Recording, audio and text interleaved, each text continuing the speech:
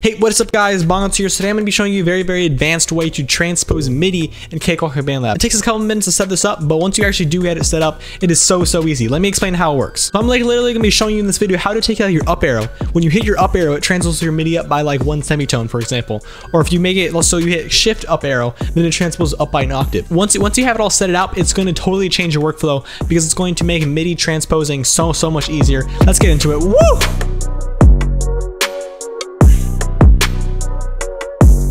Okay, so I opened up this project right here and it's entirely MIDI. So now what I'm gonna do is I'm gonna select the entire thing and then I'm gonna hit shift up arrow and then it goes up by one semitone. I can go shift down arrow, one semitone down.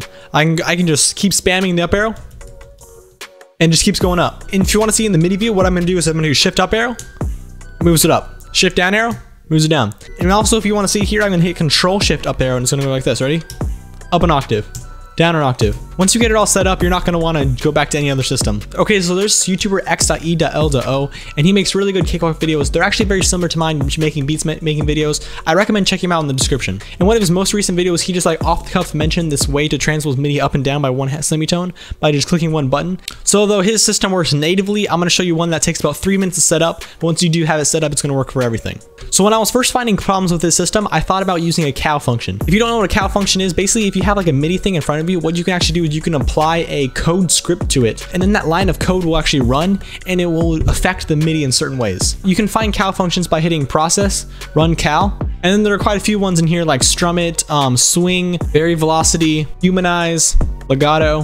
So those are pretty useful cow functions, but there isn't one for transposing MIDI up by one semitone or up by an octave. So I did some research and apparently you can actually code your own cow functions. So that's what I did. I have 4 cow functions that I want you to download in the description. Go in the link in the description, you can download those 4 cow functions that I put together for you. I was just doing some research on how to use cow functions and I came across this guy named S-Cook who actually posted the code for one of the cow functions to make things transpose up by an octave. So this S-Cook guy actually wrote the entire code for me and I just had to figure out how to implement it into Cakewalk. So basically if there's a cow function you want to use, you want to go on your desktop and you want to right click somewhere and go to new text document. And then I copy in all of the information here.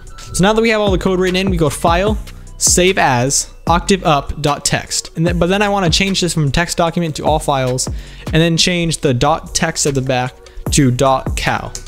Then if you hit save, now all of a sudden we got this cow function right here that we can actually use in Cakewalk. So if you download those things from the description, this is where you're going to come in. Go to process, run cow, and then this folder is going to come up and this is where all of your cow functions are located. So I want you to click on this top little bar up here where it's actually the address of this folder. Click there, hit Control C. That way you copy the address and then click up here in this top, hit Control V, and then hit enter to find this folder. And then this folder right here is where you're going to want to copy your things in. So then you can just drag your cow function into this folder and then you're good to go. So now at this point, what you can do is you can select all your stuff, go to process, run cow, then click on like down 1 for example, hit enter, and then transpose all your stuff down by 1. But obviously you're gonna want to do faster than that. So what I want you to do is hit P on your keyboard and then hit advanced down here so you're not in basic mode anymore, you're in advanced mode.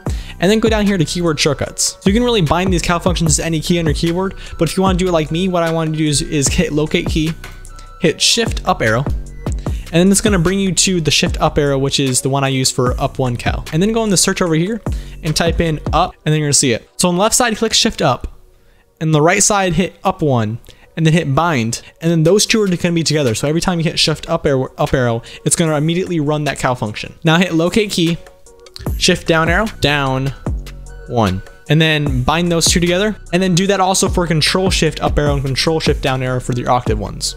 And just like that, everything's synced up and now you can actually transpose things right on the fly, super easy. So I was saying earlier that this one has more versatility than Xdots, and here's what I mean by that. If you're in this main view, so you see all of your tracks all together, and you select them all and then hit A in your keyboard, it actually doesn't transpose things up by 1. But if you go into the MIDI view and then you select what you want to do, and then hit A on your keyboard, then it transposes it up by 1. So just the main problem I have with that is that it wouldn't transpose in this main view, which is usually where I do my transposing. Like let's say my 808 isn't sitting right, I just select everything and I go down by 1 or up by 1. The 8 and the 2 might be helpful if you're doing like MIDI editing, but if you're doing like grand scheme of things, changing the key, then it's not that helpful.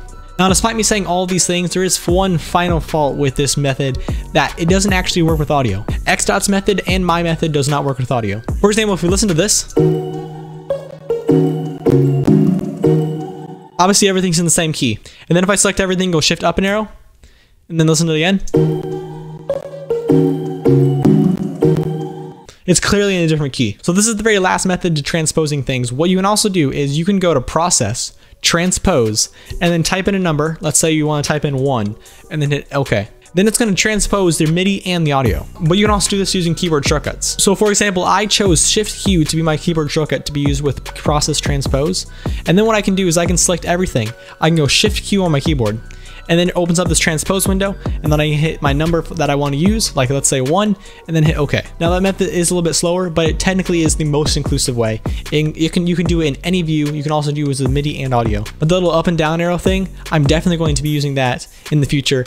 I cannot wait to get started. Thank you guys so much for watching. If you like this video, make sure you hit the like button and subscribe button. Leave me a comment if this helped you. Make sure you check out Xdot's channel in the description. He's definitely a good YouTuber, and he's a really nice guy. Show him some love from me. Say Bongonzo sent you. See you guys later. See you guys next week, Tuesday, Thursday, Friday. Live stream several times a week. See you guys later. Woo!